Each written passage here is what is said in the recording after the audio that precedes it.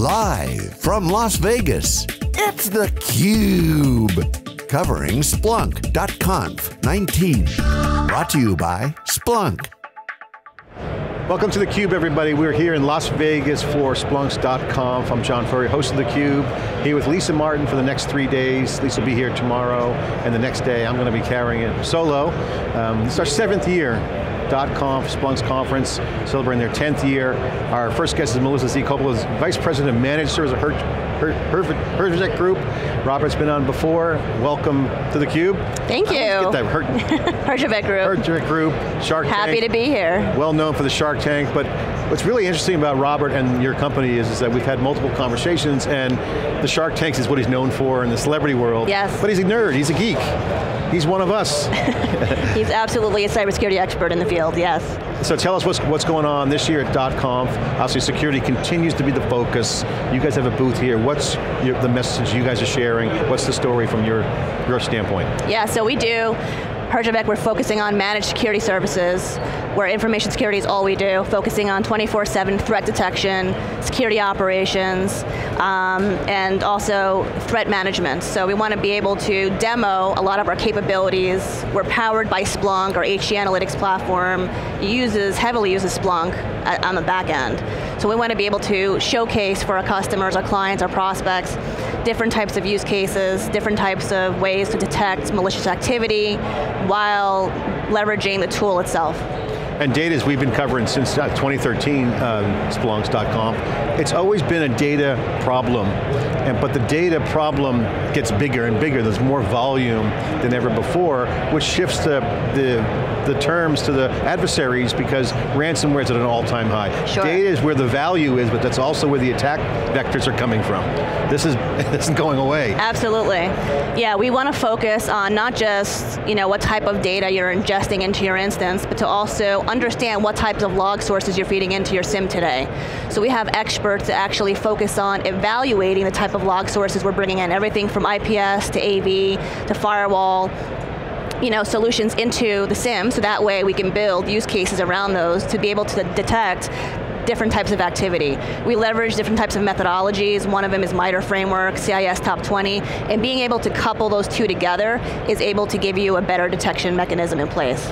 I want to ask you some kind of clarification questions because we talked to a lot of CISOs and CIOs and CXOs in general. Sure. The roles are changing, but the acronyms of the providers out in the marketplace are specializing. Some have unique focuses, some have breadth, some have depth. You guys are an MSSPP, so MSSPP.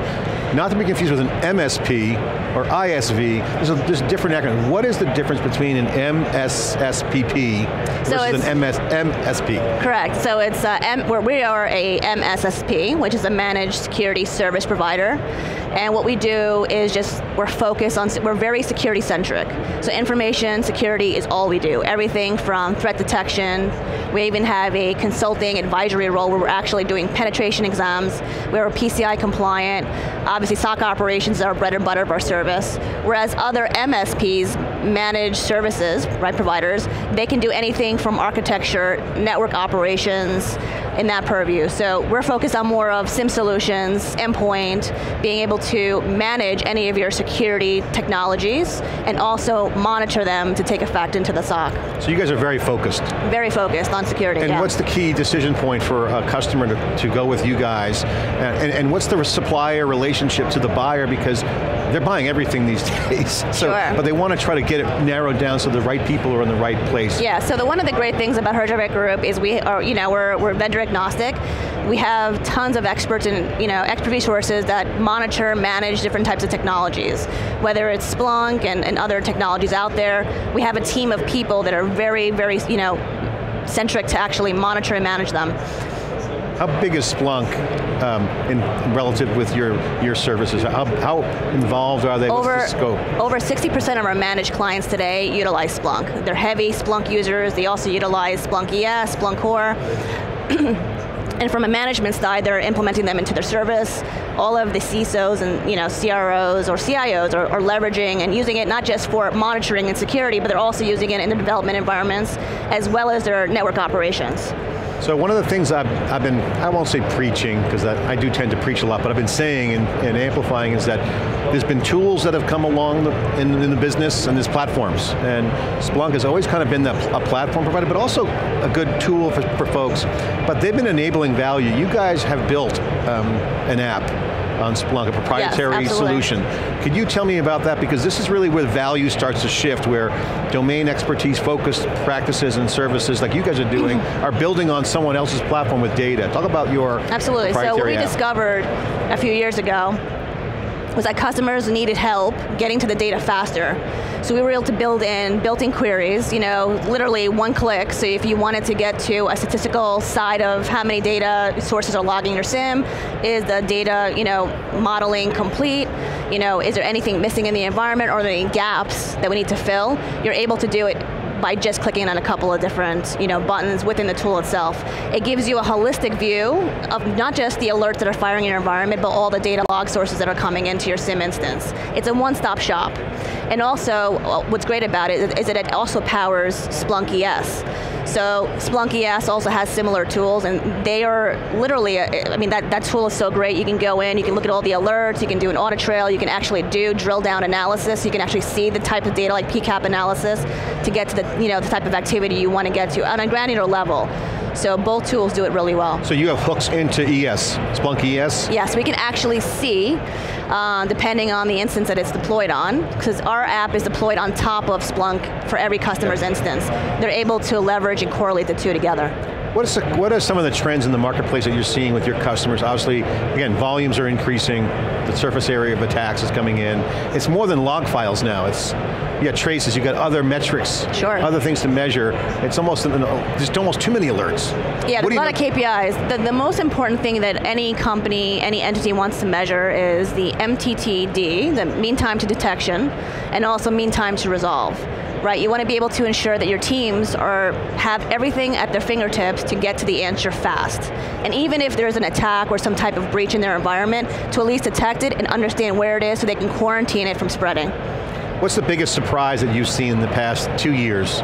Because I look back at our interviews with you guys in 2015, the narrative really hasn't changed. Global security, all the core top line stories are there, but it just seems to be bigger. What's the big surprise for you in terms of the marketplace? The big surprise for me is that companies are now focusing more on cyber hygiene, really ensuring that their infrastructure is up to par, right? Because you can apply the best tools in-house, but if you're not cleaning up your backyard, it's gonna get tough. So now we have a lot of entities really focusing and using tools like Splunk, to actually analyze what's happening in their environment, to clean up everything that needs to, clean up their back of house, I would say, and to put those tools in place so they can be effective. That's a classic story. You clean up your own house before you can go clean up others, right? Right. And what a trend we've been seeing in the marketplace on theCUBE and talking to a lot of practitioners is, and channel partners and suppliers, is that they tend to serve their customers, but they don't clean up their own house, and data's moving around. So now with the diversity of data, they got the Fabric Search, they got all kinds of new tools within Splunk's portfolio. It's a challenge, and it could be lack of resources. It just means that we have, they don't have the right expertise in-house, so they use managed security providers to help them get there. For example, if we identify the network being flat, we can identify, how to help them, how to be able to kind of look at the actual security landscape and what we need to do to have good visibility in their environment from places they didn't know existed. What's the one or two things that you see customers that need to do that they aren't doing yet? You mentioned hygiene as a trend. What are some other things that need to be addressed that are almost, well, it could be critical path, but super important and valuable?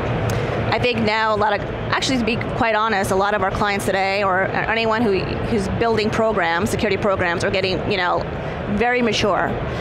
They're adopting methodologies like MITRE Framework, CIS Top 20, and they're actually deploying and they're actually using specific use cases to identify the attacks happening in their environment. Not just from a security-centric standpoint, but also from an operations side. You can identify misconfigurations in your environment, you can identify things that are, just cleaning up the environment as well. So Splunk has this thing called SOAR, security automation, orchestration, automation, recovery, resilience, whatever. I think R stands for that. How does that fit into your market and your app and what you guys are doing? So it definitely fits into being able to automate the redundant, mundane types of tasks that anyone can do, right? So if you think about it, if you have a security operations center with 5 or 10 analysts, it might take one analyst to do a task, it might take them 2 or 3 hours, and where you can leverage a tool like Phantom, any type of SOAR platform to actually create a playbook to do that task within 30 seconds. So not only are you minimizing the amount of headcount to do that, you're also using your consistent tool to make that function more, I want to say, enhanced. So you can build playbooks around it. You can basically use that on a daily basis, whether it's for security monitoring or network operations, reporting, all that becomes very streamlined. And the impact to the organization is those mundane tasks can be demotivating, there's a lot more problems to solve, so for productivity, creativity, can you give some examples of where you've seen that shift into the personnel HR side of human resource side of it? Yeah, absolutely. So, you want to be able to have something consistent in your environment, right? So you don't want others to kind of get bored, or when you're looking at a platform day in and day out, and you're doing the same task every day, you might miss something.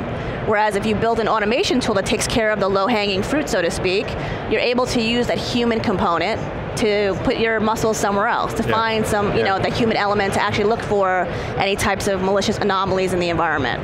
How much has teamwork become a big part of how successful companies manage the security threat landscape? Very, very important. I mean, you're talking about leveraging different teams on the engineering side, on the operations side, even coupling that with business stakeholders. You absolutely need to get the business involved so they have an understanding of what's critical to their environment, what's critical to their business, and making sure that we're taking security obviously seriously, which a lot of companies know already, but not impeding on the operations. So doing it safely without having to minimize impact. Melissa, I got to ask you this question around kind of doing the cutting edge but not getting bled out, bleeding edge and bleeding out and failing. Companies are trying to balance being cutting edge and balancing hardcore security. SignalFX is a company that Splunk bought. We've been following them from the beginning.